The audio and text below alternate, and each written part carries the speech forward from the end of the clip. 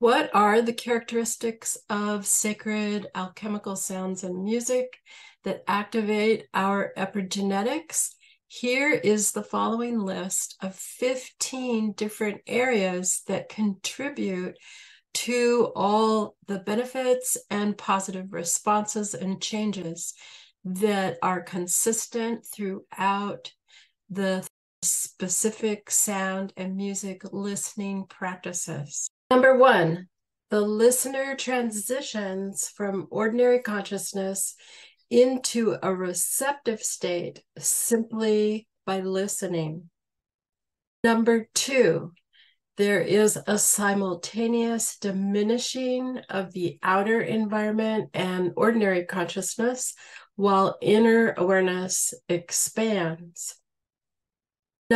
Number three, the repetitions, patterns, and frequencies create allowing of the unfolding of the process, as well as receptivity to the process and within the process.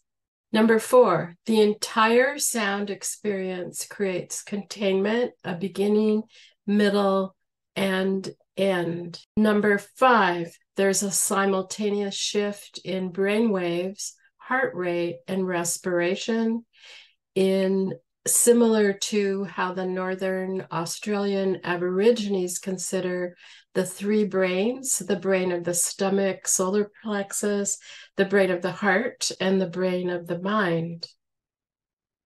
Number six, there's a connection into the qualities of the heart, an openness, a sense of spaciousness, which is different than mindful meditation of the mind.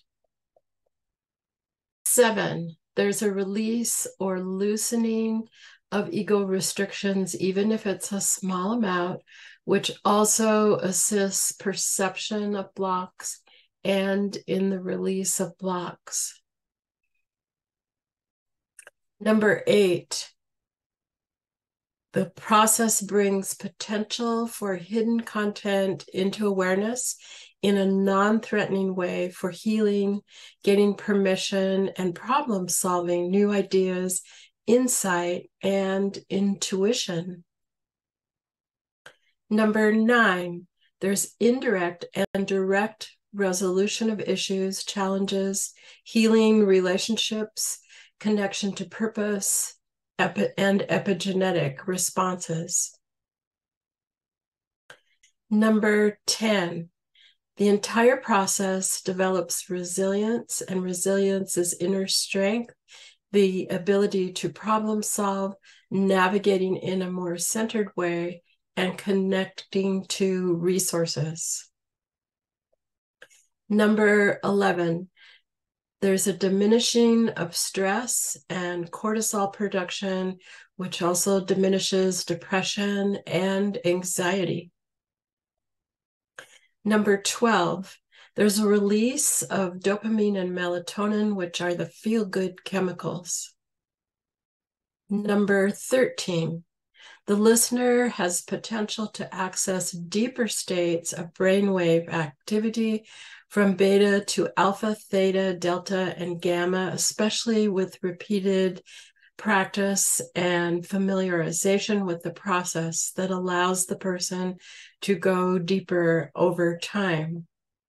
Number 14, there are changes in perception of normal space and time. So after returning from the experience, the time in the meditation process seems longer or shorter than how we perceive normal time. And that's actually one of the ways that you can tell the effectiveness of the process.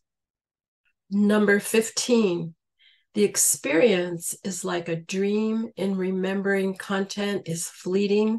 So recording the experience through journaling as soon as possible is beneficial and also helps to notice patterns. Collectively, this tells us human beings were never designed to stay or thrive in one level of consciousness. Accessing other levels of consciousness is part of our evolution, but it's how we integrate and manage the experiences that provides guidance, balance, integration, and continued growth. As in ancient cultures, regular connecting with the numinous was a significant component for the health of the community and the individual.